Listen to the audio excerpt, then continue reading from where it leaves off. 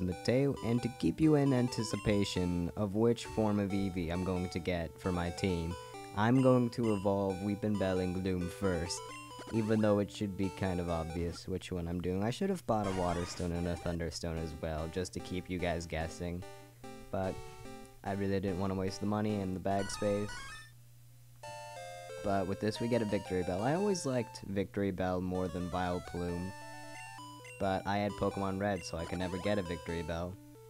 It's not like moves and stuff like that, I just thought Victory Bell looked cooler. I mean, Victory Bell is a gigantic Venus flytrap that will eat your face, and has eaten James's face.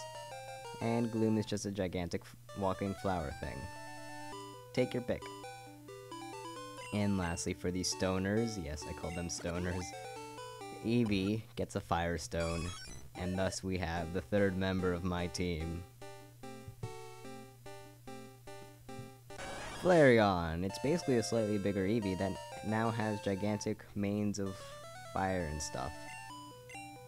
So yeah, we now have a fire type. Although it doesn't know any fire type moves just yet, it just knows Tackle and Quick Attack and Growl or Sand Attack or something like that. But either way, keep that casino in mind for later. We're actually going to be spending quite a bit of money on that place. But first, one of these guys here will give us the thing that we need to spend a ton of money on that place. Ah, this guy, here we go. Did he just say he's going straight? It's just like that moment in the Pokemon anime. It's times like these that I wish I went straight, or something like that, when they got zapped by lightning. And that line makes absolutely no sense, except for the fact that James said it. So many references to James in this episode, my god. But yeah, keep that rocket in mind for later as well. But basically, what we want to do, we have a whole bunch of money, and we can buy 50 coins at a time. You could go sit in one of the seats and play slots, however that really doesn't pay up for very much. I really just suggest, it's a lot easier to just buy coins and packs of 50s, so I went and bought a bunch of coins, and that's pretty much it for that. We're going to be spending quite a bit of money on there, something that'll amount to like 11,000 coins, I believe. So that's quite a bit of money because I have a gambling addiction. And yes, we are going in this place with 4 Pokemon. Because past this little tree thingy, we have our next gym. Gym number 4, although in the anime this is number 5, which is the way it's supposed to be. But because of story stuff, we can't go to gym number 4 yet. And if you talk to that guy, he'll say something like, I love this gym, it's full of women, just standing around and looking in different directions, it's really hot. Or something like that. But yeah. And what is this? Music, my god! There's actually music playing during a battle? This is new! Yeah, story for you all as we go through this gym. My god! I wake up this morning and I go onto YouTube because yes, that's the first thing I do when I wake up, except not really, I ate breakfast first. But then I go onto YouTube and I open up everybody's updates to their Let's Plays and stuff that I'm going to watch later. I just open them up so they can render and stuff. Or load the time or whatever. And then I go to check, well, I see in the little bar thing, it says comments 3. And my first reaction is, my god, 3 comments, that's new. And so I check. And yeah, one of them was from Josh Jepson actually, which surprised me even further, and that was a suggestion that I should download the music and have it playing during the battle. So now I'm doing that, because it was actually a brilliant idea, I must say. And if you couldn't tell, I'm in an incredibly good mood. And then I look on my channel, and I see that the last part of Pokemon Yellow has like 130 something views. And then I find that amusing because it's like part 11, 15 views, part 12, 130 something, and then part 13, it's probably going to be like 20 at most.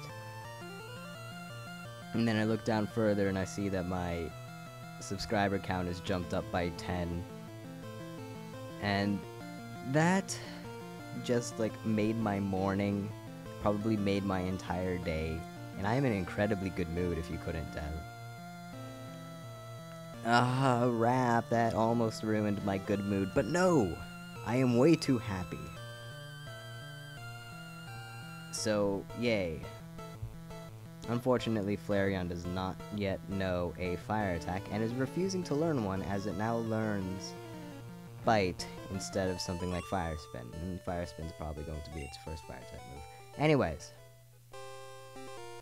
Yay for teleporting trainers. No, actually, I just went back to the Pokemon Center because Flareon was hurting and was poisoned. And sniped. No, well, I was going to battle her anyways. Now, unfortunately, I didn't think about it, and I didn't think that the thing at the very beginning of the battle where the screen rotates into black, I didn't think about that, and I accidentally kept that into the actual music that's playing right now. However, I will fix that in the next episode. Hopefully you know what I'm talking about, but whatever. That was quick. But yeah, putting music to this wasn't nearly as difficult as I thought it would be. So that's nice. I also have Charmeleon as backup. Just in case. Too late, I have 2 fire Pokemon, although bugs you don't have to worry about. I hate bug Pokemon. Not because they're gross or icky or anything like that, but because they're weak. At least most of them. And yeah, I like Flareon. Pretty cool looking and yet pretty cute as well. Pretty good attack stat. Pretty good special stat, not the greatest, but it's pretty good. Yeah. Pretty good speed. HP is meh. Defense is meh. But still. And Flareon is a Pokemon that I've used only once before. Back in my first playthrough of the game, actually, I was just like, okay, Eevee. And then I bought a Firestone to evolve my Growlithe that I had for whatever reason. I think I just liked it, so I caught it or something. But then I saw that the Firestone would work on Eevee. So I was just like, oh, okay. So I used the Firestone on Eevee, and I had Flareon. So all of a sudden I have 3 Fire-type Pokemon in my team in that game. Although, I really only used Flareon during this gym, actually. And then I kind of just put them in the box and continued using only Charizard. Because, yeah. What is with the poison? I hate Grass-type Pokemon. And you just block that tree. Now I have to go around. Thank you. But I hate Grass-type Pokemon. I mean, most of them have vines which they can use to use Wrap and stuff. And they all have status-afflicting moves like Poison Powder, stuff like that. And they just aren't that useful otherwise, other than afflicting status moves, which other Pokemon can do. Because their type coverage really isn't that great. You can have other Pokemon to cover the same types and others as well. But alas. And if you saw, we just fought an Execute, which is a strange type combination Pokemon, at least its evolved form is. I don't know about Execute specifically. But Executor, its evolved form, is also part Psychic type, which is strange. But alas. Can we please learn a Fire-type move? No? Okay. Bite's still pretty good. We just took down 2 Bellsprouts in like 5 seconds. Hooray. I really did pick quite the episode to start putting in music, though. A episode with like 10 trainers in the gym battle. At least I don't have to put music to the... Yay for teleporting trainers. Yes, yes. Hello. Hi, Erica. We want battle. Yeah. Oh, I never would have guessed that you were a Grass-type trainer. It's not like everybody else is using Grass Pokemon. But anyways. Erica has 3 Pokemon. One of them is Tangela, so it's staying true to the anime so far. Unfortunately, I'm not using Charmeleon or Charmander, but either way. Being a gigantic ball of nothing but vines, you can imagine that it will have pretty much every single Wrap-type move in the game. Luckily, she's only using Bind, which, well, no, actually, that's not lucky in the slightest. Never mind. Please stop. Like, 3 of her moves. She has Constrict, which only lowers speed. but she has bind as well. And because she lowered my speed, she always gets to go first, which means she has me caught in an infinite loop, which is an annoying strategy. This is when bind and fire spin and clamp and stuff like that becomes extremely annoying to battle against. However, since Flareon is quicker than most Pokemon, and I also have Quick Attack, which didn't do anything.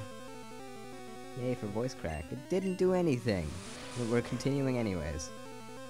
There we go. Critical hit. We got lucky. Quite the level up.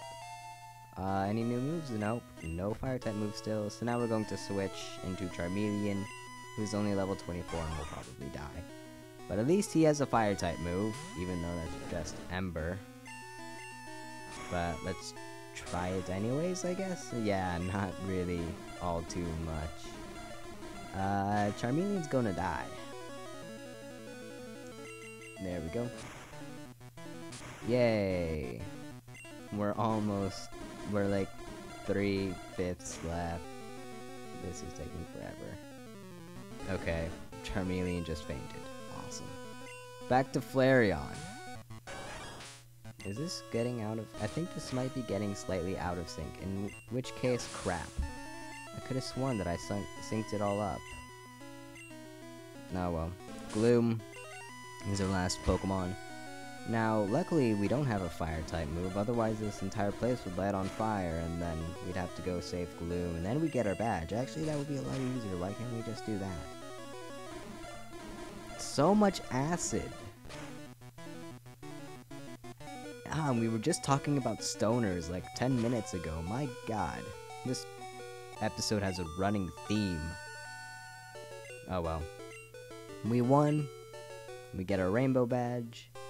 And yes, we can now use strength outside of battle. Why the grass type gym leader lets you use strength, I don't know. I mean, when I think of grass and flowers and everything, the last thing I think about is strength. But whatever, Flash would make more sense, but then we'd have to go through Rock Tunnel without Flash, in which case, oh my god. But whatever. Can now jump on over, go to the Pokemon Center, heal up, and do more stuff, including grabbing some more Pokemon maybe in the last couple minutes of this episode. Going into random houses, because we can. Why is there a Rocket member here? I mean, there are these guys, and I'm guessing they're the residents. But then there's the random Rocket member. Not even going to talk to him, though. And as you can see, there are Rocket members all over the town, and we're going to need to take care of that, even though the way that we take care of that does not actually get them out of the town. So what we're going to quickly do is talk to this random hole in the wall to get a Vulpix. And if you can't find a 4th Moonstone, you can buy a Wigglytuff there. Just make sure that you don't use a Moonstone on Jigglypuff. And then you could just get that Wigglytuff, and you have to find one less Moonstone. Although I'm still going to show where you can get Moonstones. And again, I walk into the wrong building. That building does not have a door. For whatever reason, I continuously mistake the Celadon Mansion for the Mart. But whatever. Either way, to evolve the Vulpix that we have now just received, actually Vulpix would have been helpful for the gym, because it's another fire-type Pokemon. It probably knows a fire-type move, but I'm happy with the way I did it with Flareon, because that got Flareon some experience and allowed it to catch up to my other 2 Pokemon on the team. But oh well. I thought of using Ninetales, but I don't know. It just didn't seem all too great. Because of a certain other person that uses the Ninetales, I didn't use it. I'll just put it that way. Either way, like most of the other Pokemon evolutions in this episode, we can use a Firestone on Vulpix to make it evolve into a Ninetales. Naruto looks rather feminine. What? Anyways. But now we can go and heal. And that's pretty much it. In the next part, we will